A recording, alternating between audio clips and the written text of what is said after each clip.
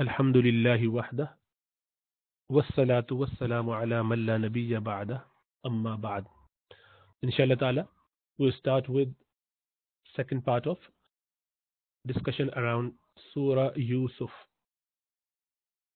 Let's start with few questions again. So how old was Yusuf alayhi salam when his brothers threw him in the well?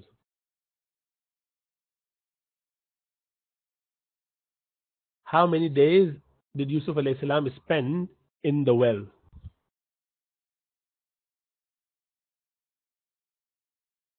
Which brother tried to save Yusuf alayhi salam from being killed?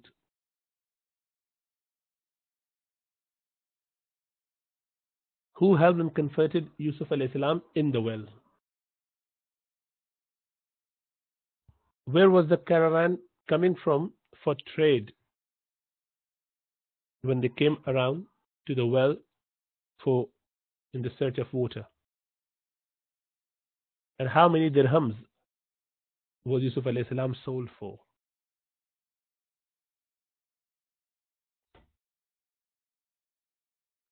Let's keep those questions in your mind and we go through them inshallah ta'ala. Okay, let's start. أعوذ بالله من الشيطان الرجيم بسم الله الرحمن الرحيم وكذلك يجتبيك ربك ويعلمك من تأويل الأحاديث ويتم نعمته عليك وعلى آل يعقوب كما أتمها على أبويك من قبل إبراهيم وإسحاق إن ربك عليم حكيم. Thus will your Lord choose you and teach you, Yusuf alayhi salam, the interpretation of dreams and other things, and perfect his favor on you and on the offspring of Yaqub alayhi salam, as he perfected it on your forefathers Ibrahim alayhi salam and Ishaq alayhi salam. Verily, your Lord is all-knowing, all-wise. Allah subhanahu wa ta'ala helped Yusuf alayhi salam with knowledge and also with the interpretation of the dreams. So Allah subhanahu wa ta'ala mentioned this as a blessing, meaning if someone knows how to interpret dreams, this is from the blessings of Allah subhanahu wa ta'ala. Allah subhanahu wa ta'ala favors his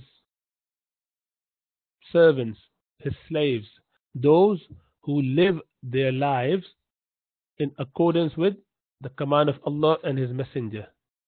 Those who choose and opt to follow the way of Allah are the blessed souls.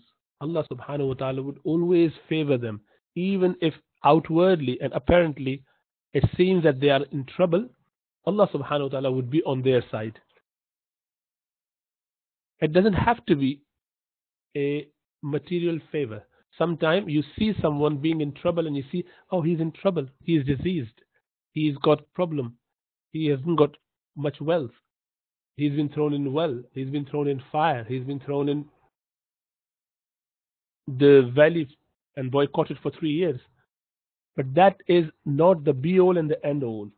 So outwardly or worldly troubles could not necessarily or does not necessarily mean a problem per se. Rather, there may be a bigger favor from Allah subhanahu wa ta'ala, which is the favor of a spiritual nature, which is the favor of life hereafter. And that is why Allah subhanahu wa ta'ala says that وَآتَيْنَاهُ فِي الدُّنْيَا حَسَنَةً. We gave Ibrahim alayhi salam the goodness of this world as well. And what was that? Ibrahim alayhi salam only had few people believing in him. Ibrahim alayhi salam had to leave his city to migrate elsewhere. His father didn't believe him. People didn't believe him. He was thrown in the fire. He had to leave his children, his young son and wife, in the bewilderment and in the desert. He had to then slaughter his son. So he has gone through a lot of trials and tribulation, and only few people believed in him and accepted him as a prophet. And yet Allah subhanahu wa ta'ala said we have given him the blessings of this world as well. So it means Allah subhanahu wa ta'ala is telling us about the true reality, the reality of the blessings or the favors or the goodness. The goodness does not mean material goodness, does not necessarily mean what we consider good. Special food, special clothing, special gadgets, special car, house, travel. Rather, Allah subhanahu wa ta'ala has favors for the life hereafter, or even the material world. In this material world, the favors mean that you would get a spiritual upliftment. You get the joy of being loved and favored by Allah subhanahu wa ta'ala. So your heart is contented with whatever little and meager you have. Whatever little you have, you stay happy with that. Stay contented with that. So one has to be very clear about that. Material gain does not mean the true favor from Allah subhanahu wa ta'ala. It may mean, that is why Yusuf alayhi salam ultimately became the king. So he had material gains as well. But the true gain is when you are loved by Allah subhanahu wa ta'ala due to Allah's obedience. When you obey Allah and you get tranquility in your heart, that is the true blessing in this world rather than material one, which may or may not be a true blessing. So keep that in mind, inshallah ta'ala. Then in Tafsir Qurtubi, the dream that Sayyidina Yusuf alayhi salam had, it was materialized after how many years? That was one of the question I forgot to put in there. 40 years. After 40 years, the dream of 11 stars, sun and moon are bowing down and prostrating to Yusuf alayhi salam. It took 40 years to materialize. Means Allah subhanahu wa ta'ala would keep things for future as well. Sometimes your du'as are not accepted now. Don't worry. You continue to make dua. They will be accepted at the right time. Whenever there is more of a need for that dua to be accepted. Allah knows better and best for you. So Allah always does good for you. So don't worry about that. So the interpretation does not need to be materialized straight away. Rather, it could do that. It could manifest in the future. Then Allah subhanahu wa ta'ala says, لَقَدْ كَانَ فِي يُوسُفَ وَإِخْوَتِهِ آيَاتٌ لِلسَّائِلِينَ. Indeed, in the story of Yusuf alayhi salam and his brother, there is, in their lives, there are many lessons, there are many ayat, many signs, many revelation for those who ask. Means Allah subhanahu wa ta'ala is going to explain the whole story, and yet there will be many benefits to learn from. And we inshallah ta'ala discuss some of those benefits inshallah ta'ala. Then Allah says, إِذْ قَالُوا لَيُوسُفُ وَأَخُوهُ أَحَبُّ إِلَىٰ أَبِينَا مِنَّا وَنَحْنُ عُصْبَةٌ إِنَّ أَبَانَا لَفِي ضَلَالٍ مُبِينٍ. When they said, the brothers said among themselves, truly Yusuf alayhi salam and his brother Benjamin, they are more loved by Allah, by our father. So our father loves them and favors them more over us. And the reality is, we are usbah. We are a strong group. We are, so usbah literally means a group of 5 to 10 men. So we are 5 to 10 strong, family members who could really benefit our fathers better. Or we do actually benefit our fathers more than Yusuf and Benjamin because they are very small. They're only very young. And yet our father loves them more than he loves us.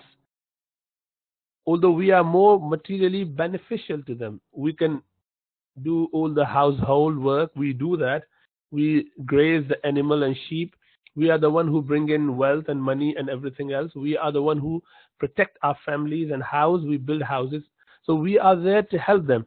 And yet, Yaqub alayhi salam, our father, has actually opted to favor 2 young boys over us. We need to think about that, perhaps. And they said that. They were so rude. They said, our father is in plain error. Our father doesn't know. And that is utmost disrespect showing to one's father. We need to learn this, my friends, that we have to respect our parents, our elders. Those who do not respect their parents and elders would be deprived of many blessings in this dunya and in the life hereafter. So one has to have a lot of respect and adab. And this group of people, this group of 10 brothers, they didn't have, those 10 sons didn't have respect for their father, and they are saying, "Oh, father, perhaps you don't understand." And the father is actually a prophet. He's not a common man, he's a prophet. So this is what happens when you do not respect others. You actually get blinded by your whims and desire, and you start saying rude words, rude things against your father, against your mother, against your elders. That's very, very bad. We need to learn and improve. Now the brother said, "We are stronger. We are usba. We are powerful. Our father should love us better." What was that? What was the reason behind that? Because they thought they had the right. Because they're stronger, they do a lot of household work. They deserve that respect, that extra care, not the small to young boys. So that's the concept of having personal right. My right. I deserve. I own. My choice. This is all from shaitan. We do not own anything. We do not deserve anything. Everything is a favor from Allah subhanahu wa ta'ala. Why Allah subhanahu wa ta'ala gave us life? Did we do anything to deserve to be born? Not at all. Did we do anything special to be created as human being? Why Allah subhanahu wa ta'ala not choose us or decide that we will be animal, for example, or stone or tree? Why Allah subhanahu wa ta'ala made us into human being? What did we do to deserve that? Nothing. We didn't do anything. This is sheer mercy, pure mercy of Allah subhanahu wa ta'ala, favor of Allah subhanahu wa ta'ala. So we should be extremely grateful for that and not demanding anything. There's no right that we owe. We have nothing that we deserve. We are in complete debt to Allah subhanahu wa ta'ala. So we do not deserve anything. Rather, everything is from Allah's mercy and favor, Allah's blessing. So to ask for my right, I deserve, this is all from shaitan. It's a sign of arrogance. That is why shaitan, what did he do? He said, "Ana khayrum min," I am better than Adam alayhi salam. I deserve to be given this title of vicegerent, not Adam alayhi salam. And this is a sign of arrogance. One should be extremely clear. And when you feel that way, when you start thinking about your right, it leads you to jealousy. It leads you to think, "Oh, I was more rightful of that particular favor. Why Allah or why someone else opted or chosen someone else? I was never given this opportunity. Why was he given this? I was never given this favor. Why this man is being given this favor?" You start getting jealousy. And jealousy could lead up to many haram things. Allah subhanahu wa ta'ala and Sharia teaches us that we should be more focused on our responsibilities. Because the right that someone owes, someone else has become responsible for that. So my right is your responsibility. Your right is my responsibility. So Sharia teaches us that we focus on responsibilities, not right. Not right. I give you a small example of that. Imagine there are 4 people in the room and they have a big, piece of a loaf of bread, and you can make this big loaf, this big naan, into 4 parts. Now, if every one of us start thinking and saying that, you know what, I deserve this. This is mine. I have to have I have a right of a quarter on this bread. And everyone say that, all 4 start to fight over this and they try to snatch their part. What would happen? Somebody would get more, somebody would get less. Somebody would get nothing. The stronger person would have the bigger share. The weaker one might not get any chance to that piece of bread. Maybe the strongest one would take all of it, and other may have a small snippets from it, which means that you are depriving others. But you think that this is my right, I deserved it, this is my bread as well as yours. That idea brings in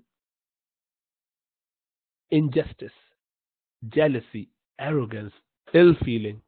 Rather, this responsibility sense which Sharia gives us is, oh, this is a piece of bread, has 4 parts to it because we are 4 people. I do not have right to 3/4 of this. Is more bread that I do not have any access to. I shouldn't be touching those 3/4 because that's not mine. Mine is only 1/4. So I should be more concerned about, oh, I do not want to take any extra. I should let it be taken by others. So I would say, you know what? Oh, you take your bits. Because I only have a quarter. You have 3/4. The other would say the same thing. And then they would say, you know what? Let me just divide.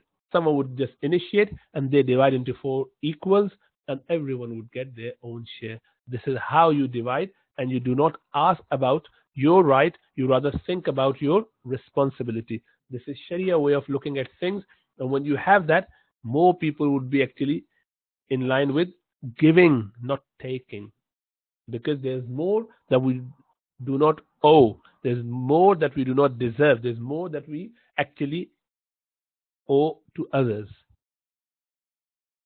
And obviously, if you have misunderstanding, and you do because you consider yourself to have a lot of right on certain thing, you would then misjudge others. You would say, oh, our father is wrong. So the sons are saying what? Our father is loving our younger brothers and he is wrong. He is in error. Na'udhu. So you misjudging others because of wrong understanding of Sharia. You're misjudging others because you didn't understand Sharia law. So you started thinking about your rights, you're actually in error yourself. So we need to be very careful about how we behave. Then Allah subhanahu wa ta'ala says, اقتلوا يوسف أو اطرحوه أرضا يخل لكم وجه أبيكم وتكونوا من بعده قوما صالحين. They said among themselves, because our father loved Yusuf and Benjamin more than he does ourselves, let's kill Yusuf alayhi salam or throw him out in the land so that the favor of your father may be given to you alone. Mean we will get rid of Yusuf alayhi salam.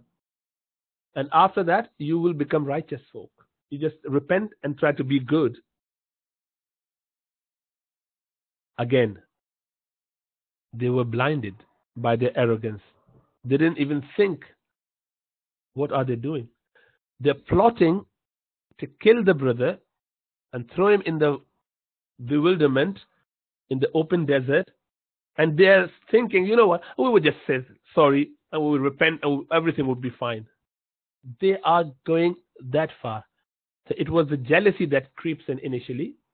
And then once you have jealousy, you start justifying everything that you do, even if it's haram and you know it's haram. The jealousy leads to arrogance, and jealousy together would blind people. And they are the ultimate eternal disease. If you look at the first disease of the heart ever to manifest itself in cruelty was jealousy and arrogance. Jealousy and arrogance were the two initial diseases. Who had that?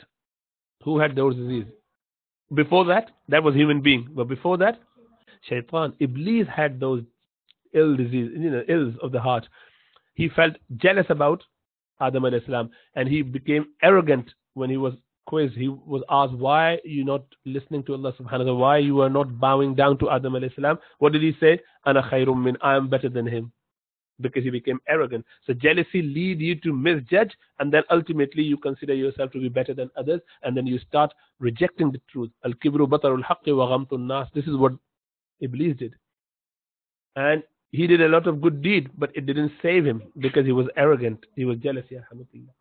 And then Cain did the same thing to his brother, Abel and Cain's story. So what did he do? He was jealous of his brother whose sacrifice was accepted by Allah subhanahu wa ta'ala. He became jealous. Why Allah accepted his? So he's questioning, na'udhu billah, Allah's judgment. And this is what happened when you become jealous of, why Allah give him this, her this, not me? Why she's like this and I'm like that? Why she's been given this or he's been given this, not me? This takes you into the idea of, oh, I'm being deprived of something. I didn't get my right.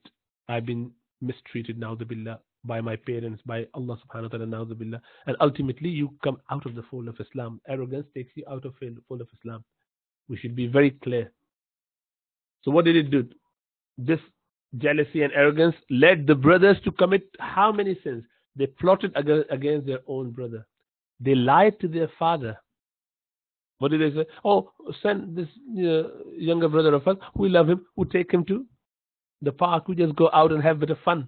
We're just going to picnic. They broke the tie of relationship. They severed the tie of relationship. Because if you go against your own brother, you try to kill your brother, The brother has the right to be protected by you. Rather than protecting him against enemies, you are killing him.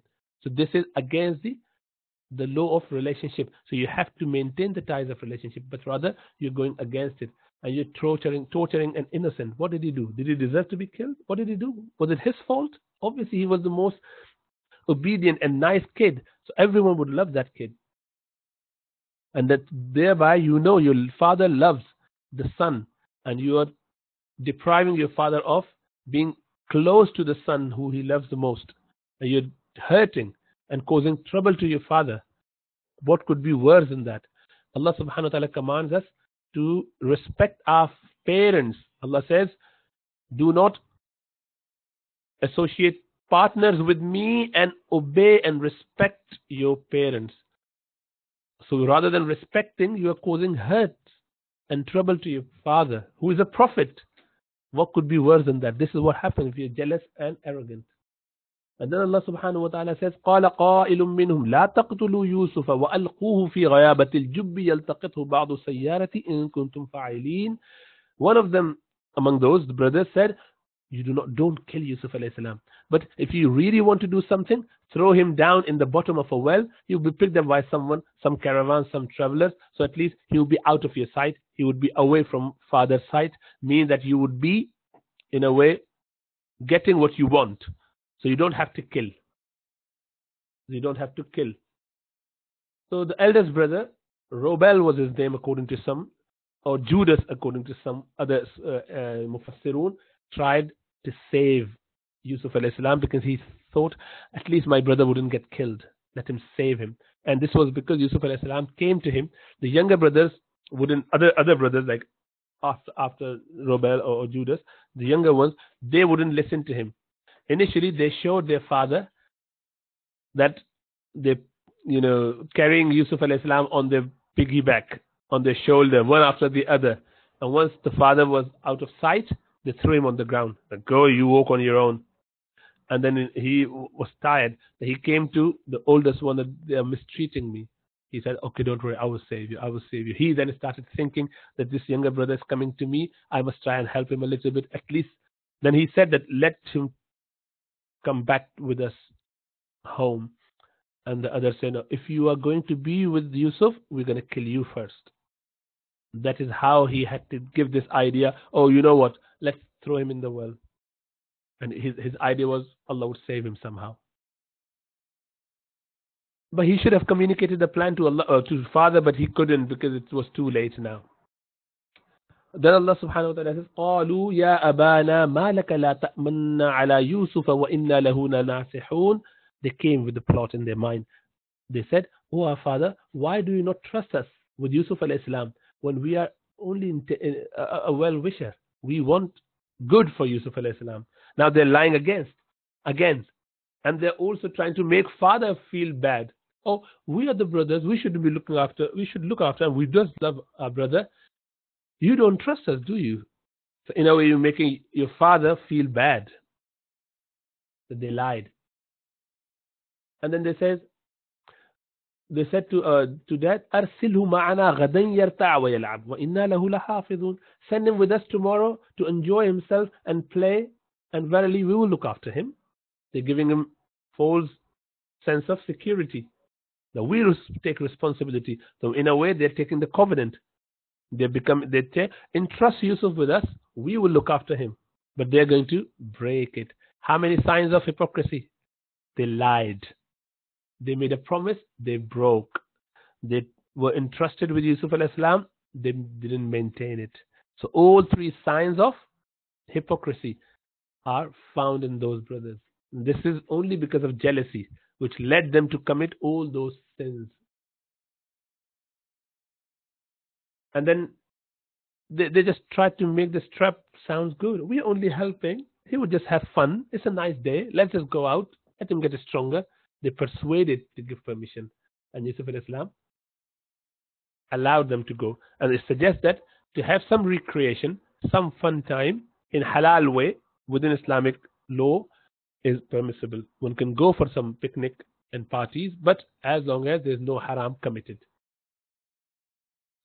Yusuf alayhi salam's father, Yaqub alayhi salam, said, قال, he said, إني ليحزنني أن تذهبوا به وأخاف أن يأكله الذئب وأنتم عنه غافلون. He said that truly it saddens me that you would take Yusuf al-Islam away from me. I fear maybe a wolf would devour him while you are careless of him. So he's giving them this hint because Yusuf al-Islam's father Yaqub al-Islam had a dream. He saw that Yusuf al-Islam is in that at the base of the mountain initially. Well, he saw that, and the 10 wolves are surrounding him. Yusuf al-Islam's father had that dream, so he had this cue, and he's giving them this hint, and yet his reluctance, they didn't take any heed. They became so reckless, and they follow shaitan and the whispers from the shaitan and their nafs. And they say, oh, don't worry, we will bring him back. We are very strong. They said, قالوا لئن أكله الذئب ونحن عصبة إنا إذا لخاسرون. If a wolf devours him while we were present and we are strong 10 men, now we are really going to be losers. Are you suggesting that we are weak? We cannot look after a wolf? Don't worry about that. We'll sort him out. Means, what are you trying to say, Dad? Have you got any idea? We are 10 men. It suggests that Yusuf al-Islam was very young. So according to some of Mufassirun, he was about 7-year-old when they took him. That's why they could carry him on their back. And also, he would have been eaten up by a wolf. Older man, adult, 12, 13, a wolf cannot eat them. Normally they can run away. He was 7 according to some narration. So they were giving wrong assurance, false assurance, and they had pride. They didn't even say, Inshallah, we'll look after him. They didn't even say, Inshallah. They were the children of a prophet, and yet they did not have, and they were Muslims, they did not have that respect. But they were so arrogant because they had wrong intention anyway. So when you are arrogant and jealous, you do not think through things properly. You rather have wrong understanding, faulty understanding. What would you normally say? Don't worry, Dad. We will look after them, inshallah ta'ala. Allah will help us. They didn't say any of that. If we do it, don't you worry. We are strong men. And sometimes we do the same, don't we? Sometimes we say, oh, it's easy peasy. I can do it. Oh, no worry. I will be able to sort it out. When you have that sort of feeling, always think to yourself, am I doing it because I'm overly confident? Or am I being arrogant? Should I be doing it like this? Or at least say, Inshallah, in your heart, if you do not mean to be arrogant, inshallah.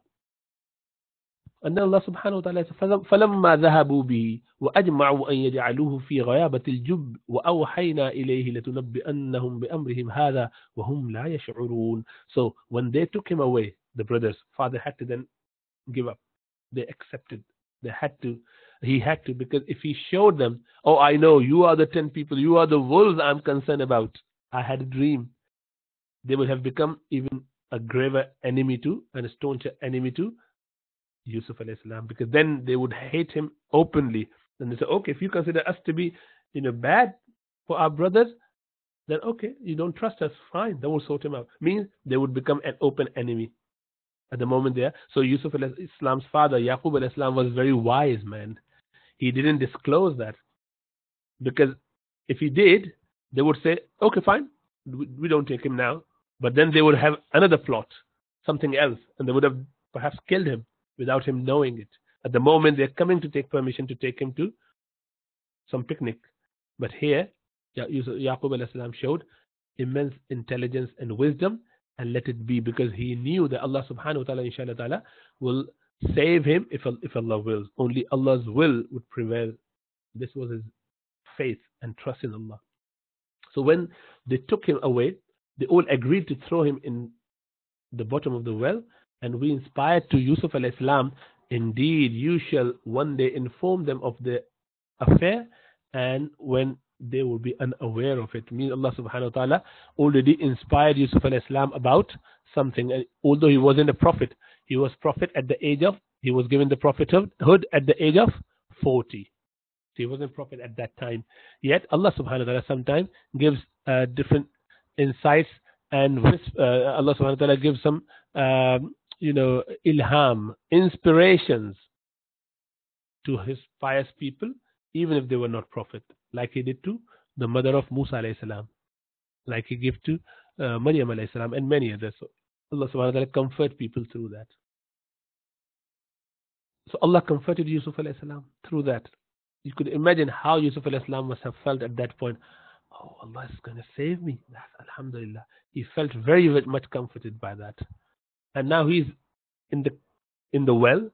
So what happened when they threw him? He didn't hit his head against anything. Rather, that dry well had a small amount of water right at the bottom. So Yusuf alayhi salam nicely fell in that water, but he didn't drown in that water. Rather, he got a little bit wet, but didn't hurt himself. And then, obviously, he was shocked. To Jibreel alayhi salam, Allah sent Jibreel alayhi salam, the angel. He came down and he lifted him and set him on the piece of rock there at the bottom of the well. Allah subhanahu wa ta'ala always help those who follow his way. And he had his utmost trust in Allah subhanahu wa ta'ala. When he was calmed down by Allah by this inspiration, he didn't moan, he didn't shout. Obviously, before that he was crying and he was asking his brothers to help him. But before the brothers were about to throw him in the well, he was clinging on to the small wall at the top of the well. But they took his shirt away and threw him off.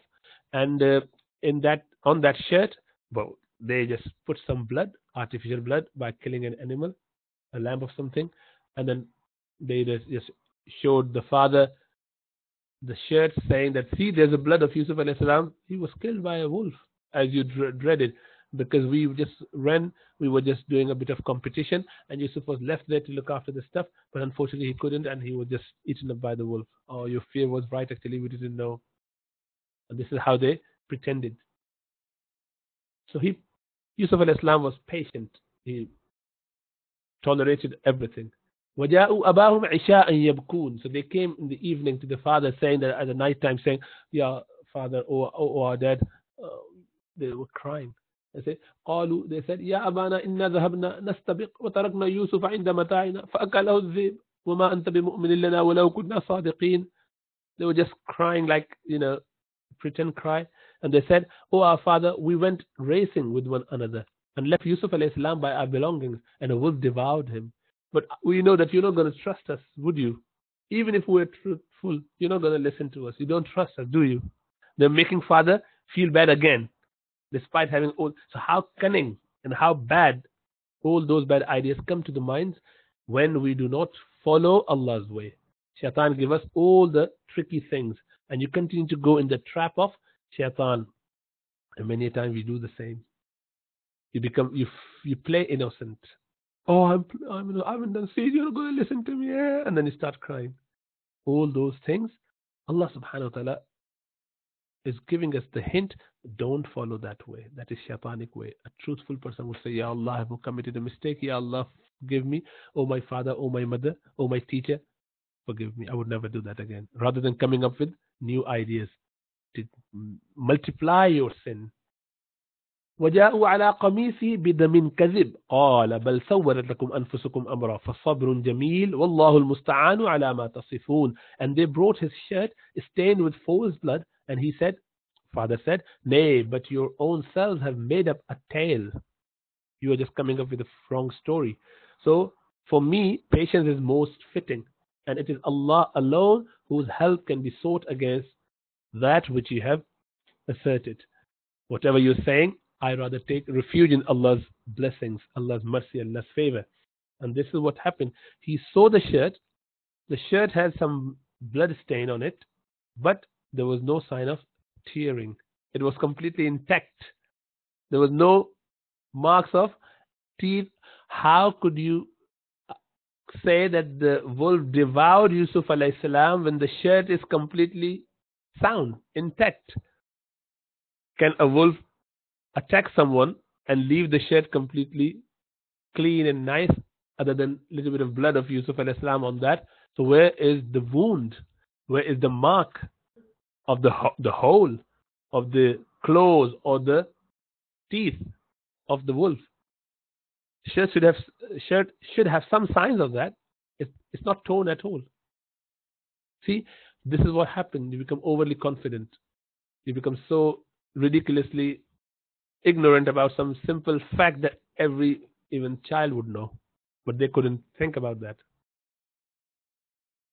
So another lie, lame excuse. They broke the contract. And another attempt to make father feel guilty. Untoned shirt with animal's blood was completely crazy idea, but they did it. Yusuf alayhi salam still didn't show. He knew it, but he didn't show. He wanted his children to come back to the truth by repentance, through repentance to Allah subhanahu wa ta'ala. He didn't want those children, to feel completely dejected. He didn't make them feel bad. Although they were trying all along to make him feel bad, but he didn't. He let them be. Okay, well, said fine. Let them come to their senses. Once they're over with this, they would think, they would get better. He understood the plot, and he understood their lies. Yet he said, I would remain patient. I would trust Allah subhanahu wa ta'ala. He waited for the right time to rectify the affair of the children rather than shunning them. وجاء السيارة فأرسلوا واردهم فأدلى دلوه قال يا بشرى هذا غلام وأسروه بضاعة والله عليم بما يعملون. And there came a caravan of travelers. They sent their water drawer, and the men who let it down, he let the bucket down, and he said, when Yusuf alayhi salam saw that, he thought this is from Allah subhanahu wa ta'ala. He sat in that big bucket, and when he was lifted out, the men said, what a good news, here's a boy. So they hid him as a merchandise, and Allah subhanahu wa ta'ala knew everything they were doing. So they were very happy with that thing. And then they realized, you know what, we can sell it. Although they were there for water, but they got a better thing. They thought it would be a slave, we sell him. So he spent three days, not years, 3 days in the cave. 3 days in the cave. In the well. He spent 3 days. There's a mistake there. Let me correct it here so that you can. So it was only 3 days worth of time spent in the wave, in the well. Okay, I'm tired now. He spent 3 days in that well. So the caravan from Syria, they lost their track and they came around that area. They found this well. They were happy. They wanted to get some water out. Rather, they got Yusuf alayhi salam. And according to some narration, they hid those few men. They hid Yusuf alayhi salam because they wanted to sell him. And they were like, if everyone found out, everyone in the caravan would want a share in that, money. So rather than that, just keep it to ourselves. وشروه بثمن بخس دراهم معدودة وكانوا فيه من الزاهدين. And they sold him for a low price, for a few dirhams only, few silver coins, and they were of those who regarded him insignificant. They did not consider Yusuf alayhi salam to be worthy. Why? Because they just wanted to get rid of him. So according to some narration, it was the brothers. What happened? The Judas, or the rebel, the oldest one, he used to come on a daily basis for those 3 days, and he would bring some food, and he would just quietly give it to Yusuf alayhi salam, so that he wanted him to live there. And when he found the third day that the caravan is coming and then taking Yusuf alayhi salam out, he just went back and brought his brother. And the brother said, oh, this is our slave. Why you have taken him? And the men then got, okay, if it's your slave, before they charge us with stealing, they said, oh, would you rather sell him? So brother said, oh yeah, you can have him. You can have him for 40 dirhams. According to some narration, they sold him for 20 dirhams. Only 20 dirhams, which is a very small amount for a slave in those days. But he was sold for only 20 dirhams. According to some narration, 40 dirhams. But whatever. So they all had like 2 dirhams each, 10 brothers, if they sold for 20 dirham. And they were happy because they were not after money. They were just keen to get rid of Yusuf alayhi salam so that they can be with their father all by themselves. Therefore, there's jealousy. So this is what happened. The arrogance, the jealousy took them all the way to even sell their brother. Yes. So this would happen if we do not be careful and attentive. So There are many blessings and many benefits to learn from this and change our affair. We all need to look at our own lives. Do we do any of that? Do we become arrogant at times? Do we become jealous at times? Do we start making fables and false stories in order to save ourselves from something? Make sure that we do not follow the footsteps of shaitan, rather we follow the way of Allah and Rasulullah sallallahu alaihi wasallam. May Allah give us tawfiq. أقول قولي هذا واستغفر الله لي ولكم ولسائر المسلمين فاستغفروه إنه هو الغفور الرحيم. والسلام عليكم ورحمة الله وبركاته.